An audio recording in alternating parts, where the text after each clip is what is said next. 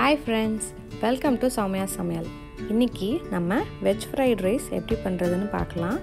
அதுக்கு ஃபஸ்ட்டு தேவையான வெஜிடபிள்ஸ் எல்லாம் எடுத்து வச்சுக்கோங்க. நான் வந்து onion, garlic, carrot, green chilli, cabbage, capsicum, green peas, beans எடுத்திருக்கேன். ஆப்ஷனல் தான், நீங்கள் உங்களுக்கு மஷ்ரூம் வேணும்னா கூட நீங்கள் ஆட் பண்ணிக்கலாம்.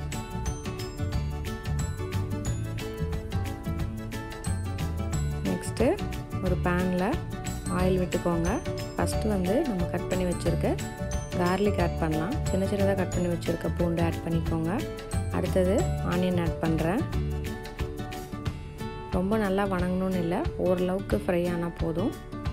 ஆனியன் போட்டு வணங்கினதுக்கப்புறம்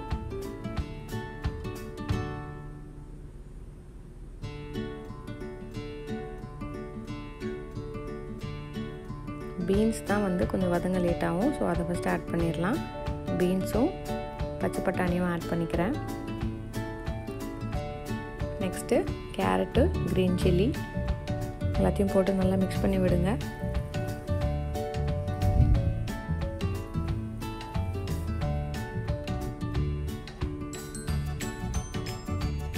சால்ட் ஆட் பண்ணிக்கலாம், சீக்கிரம் வதங்கிடும். 3 ஸ்பூன் சால்ட் ஆட் பண்ணுறேன்.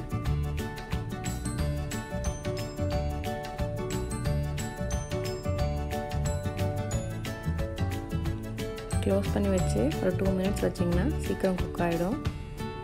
நெக்ஸ்ட்டு பெப்பர் பவுடர் ஆட் பண்ணுறேன். ஒரு 2 ஸ்பூன் பெப்பர் பவுடர் போட்டுக்கோங்க.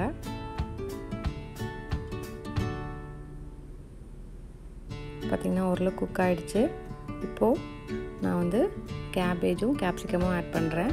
இது ரெண்டும் ஃபஸ்ட்டே ஆட் பண்ணோன்னா ரொம்ப குக்காகி ஒரு மாதிரி சொத்தன்னு போயிடும். அதனால் இப்போ லாஸ்ட்டாக ஆட் பண்ணால் போதும். இப்போ அதுக்காக ஒரு 2 ஸ்பூன் உப்பு போட்டுக்கலாம். பெப்பர் பவுடரும் ஆட் பண்ணிக்கலாம். நல்லா மிக்ஸ் பண்ணி விடுங்க. இப்போது வெஜிடபிள்ஸ் ரெடி. நான் வந்து சோயா சாஸ் ஆட் பண்ணுறேன், சில்லி சாஸ் ஆட் பண்ணுறேன். சோயா சாஸ் வந்து ஒரு ஸ்பூன், சில்லி சாஸ் வந்து 1 ஸ்பூன் போட்டு நல்லா மிக்ஸ் பண்ணி விட்டுருங்க. நெக்ஸ்ட்டு ரைஸ் வந்து பாஸ்மதி ரைஸ் வந்து ஆல்ரெடி குக் பண்ணி வச்சுருக்கேன். அதை ஆட் பண்ணி நல்லா மிக்ஸ் பண்ணி விட்டுக்கிட்டிங்கன்னா அவ்வளோதான், நம்ம வெஜ் ஃப்ரைட் ரைஸ் ரெடி.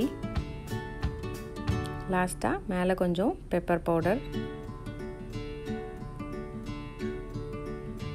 அவ்வளோதாங்க, ஹோட்டலில் சாப்பிட்ற மாதிரியே நல்லா உதிரியாக சூப்பராக.